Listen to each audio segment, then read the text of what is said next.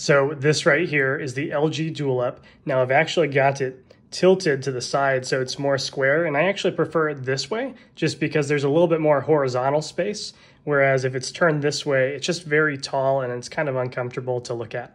But in terms of like coding and maybe Stack Overflow, you can split the screen like this. This is fantastic for referencing anything on Stack Overflow, or if you want to go full screen with this, and then maybe you want to have two different scripts side by side, maybe you're doing like a comparison.